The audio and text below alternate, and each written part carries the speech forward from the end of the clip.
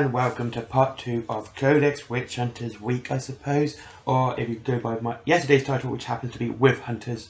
Autocorrect? Yeah? No? I'm sticking to that one. Anyway, today we're going to talk about the actual Adepta Sororitas, their foundations, expansion, etc. from, again, the 4th edition Codex. So, let's begin. The Adepta Sororitas.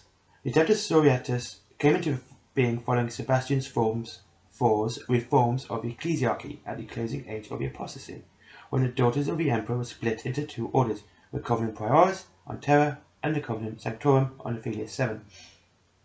Foundations.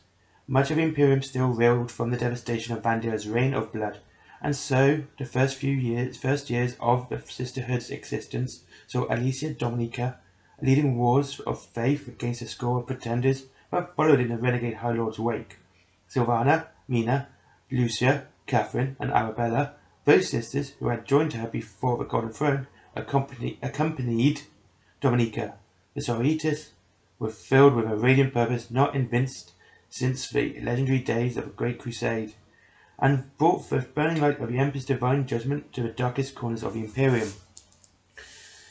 It was at the height of the Reformation that the Order of Hereticus was formed, and not long before the two organizations joined to pursue their common purpose. Though the details are shrouded in mystery, the sisterhood and the witch hunters formalized their relationship in a shadowy conclave referred to in whispered tones as a convocation of Nephilim. Convocation stated that the Order's militants of the Adepta Sororitas would place themselves at the disposal of the Order of Hereticus, whenever called to do so by a duly appointed inquisitor. Forming the Chambers militant of the witch hunters, the sisterhood would remain under the auspices of the ecclesiarchy on a day-to-day basis and retain the rights and responsibilities granted to them by Sebastian IV. It is postulated by some that the move came about because the High Lords of Terra, in particular the inquisitorial representative to the Senatorum Imperialis, would not simply stand by and allow the ecclesiarchy to flout the spirit, if not the letter of the decree, passive. Under the terms of the convocation of Nephilim, the ecclesiarchy would retain the Sisters of Battle as a fighting force, and the newly formed Order of Hereticus would acquire an unswervingly loyal chamber militant. It is also whispered that the knowledge imparted to Dominica and her companions when brought before the Golden Throne coincided in some manner with the shadowy agenda of the Order of Hereticus. Exactly what joint hidden mission the two organizations follow is likely known by their highest ranking members, and many heretics have died in excruciating pain and punishment for seeking such knowledge. Expansion. In time, this Order's militant grew into large and powerful organizations, and Sebastian's fourth successor, Ecclesias Alexis the 22nd, decreed the two covenants should be divided into Orders militant. The Covenant Prioris was split to become Order of the Ebon Chalice, whose first order was Dominica, and the Order of the Argent Shroud, led by Silvana. The Covenant Sanctorum was divided in the Order of the Fiery Harp, led by Catherine, and the Order of the Valorous Heart, led by Lucia. By late M36, the Sisters of Battle had become synonymous with the temporal power of the ecclesiarchy, enforcing its dogma and prosecuting its wars across the galaxy, all the while supporting the Order of Hereticus in their role as chamber militant.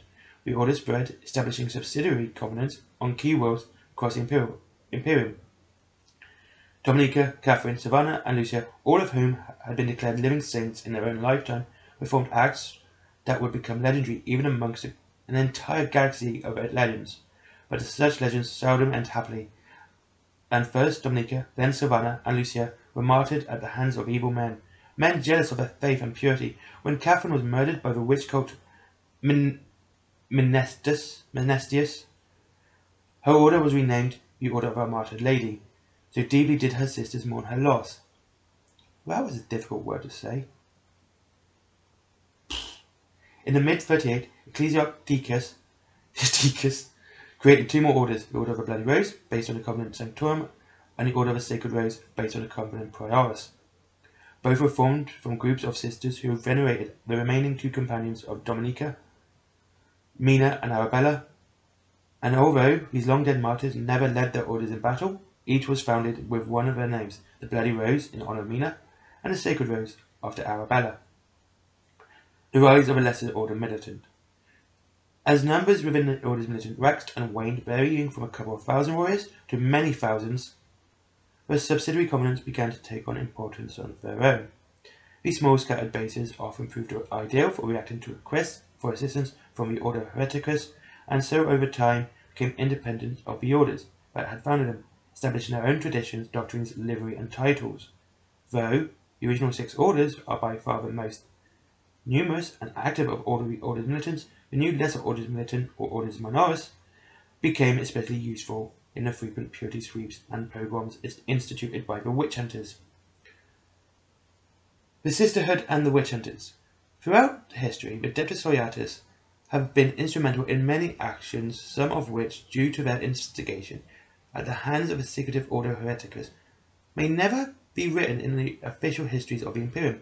Saint Asperia, 18th Canoness of the Order of the Bloody Rose, led her sisters in a war of faith against the tyrant Deniscura, liberating 100 worlds with a force of only 1,000 warriors. When the Archconfessor Cornelius preached the war of faith but saw the demagogues of a second Halo Schism burned on pyres of 20 meters high, it was the warriors of the Order of the Sacred Rose that broke the back of the cult's fanatical defense and the Palace of Radiance, when notorious confessor Petatius and his program against the mutants of Chakrak, which was the Order of the Ardent Shroud under the Canoness Preceptor Charisma. I'm sorry, I'm just thinking Terry Pratchett, Charisma. Whose flamers cleansed the streets and the foul taint of genetic deviancy. Yeah, it doesn't say Charisma, it just says Charisma, like literally Chrisima, Charisma, like it was in Terry Pratchett. You've got to have proper Charisma. Though no complete records exist to describe it, it is believed that the Order of Our Martyred Lady, acting under the orders of Witchfinder Tannenberg of the Order Hereticus, who descended upon the Saint Garrett's Scriptorum, dragging hundreds of Adeptus Eterra scribes, screaming to the excruciating chambers of Nemesis Tessera, and burning down the Scriptorum. The Adepts lodged formal complaints with the very highest authorities of Terra, but was silenced when Inquisitor Tannenberg produced 300 specimen jars, each contained the preserved remains of a scribe. His previous hidden mutations uncovered for all to witness, each stared from its jar in mute necrotic terror. His hideous form, stark evidence of horror lurking within the bosom of the Administratum. Defenders of the Faith.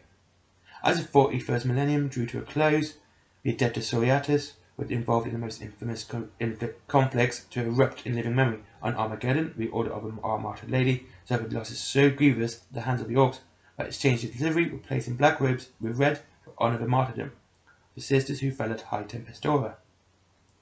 At the termination of that troubled millennium, the Battle Sisters of the Adepta Sororitas stood amongst the multitudinous defenders of the Cadian Gate, ready to sacrifice all for the very future of the Imperium and mankind, their faith so potent a weapon as the bolters, their devotion as strong a shield as their armour. Anyway, no. That's another good story. I like it's got the background of where the orders came from and how they came to be. But what really interested me, apart from what made me laugh, is I think it's pretty much from Terry Pratchett, where he read on the Discworld novels, where Nobby Nobbs was talking about Charisma. And yeah, the kind of Preceptor Charisma, I definitely reckon is an Easter egg, if that's what you want to call it, from the Discworld novels. Just made me giggle when I first read it. But what really got me interested is the final paragraph is talking about the Cadian Gate falling. Well, kind of, it's hinting at it.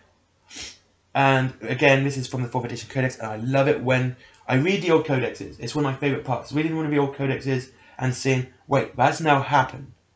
So this at the Cadian Gate, having this massive force against what I mean, like it's got this. It obviously shows that they're going to be facing something big, and it does. It very much feels like that is talking about the fall of Cadia, which we know now has happened, and I love it because it shows growth within the 40k millennium, the 40k universe. Not many universes do this with little hints.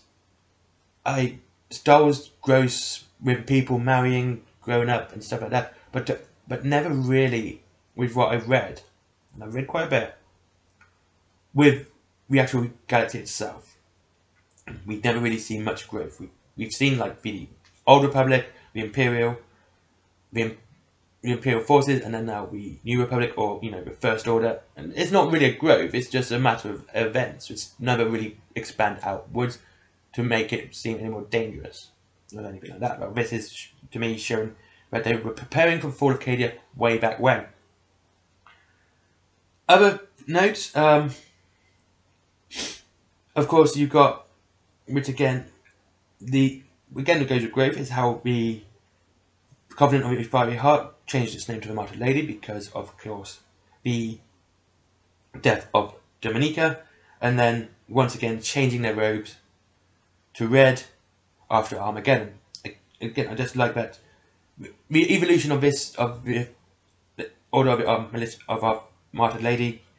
What we've seen that grow and change because of events that have obviously affected them so much that they changed as a whole order. And of course, a little bit of background where we know where now we come from, like the Covenant of Prioris and Covenant. It's right in front of me. Why can I not see it? The Covenant Prioris was split into, and the Covenant Sanctorum is where they came from. Of course, this is. I know people go, "Oh, there was a new book." Oh, okay. This channel's for you guys anyway. And just these little things, it really makes this interesting to read. And it is fun and interesting to read. Like some of the secrecy with Inquisitor Tannenberg just wiping out an entire scriptorium. And when according to Christians, goes, yeah, look, this is what happened. It was like, look, there was mutants in there, dude. Come on. Mutants. I knew what I was doing. You shouldn't question me. I know what I'm doing. And again, we have things that Warriors of the Order of Sacred Rose that broke the back of cults, fanatical defense, and passive radiance. It's not just that they're fighting for like the absolute faith, and I do like this, and I like the idea of the Sisters of Battle. I always did. I've always thought it was pretty cool, and they always looked cool.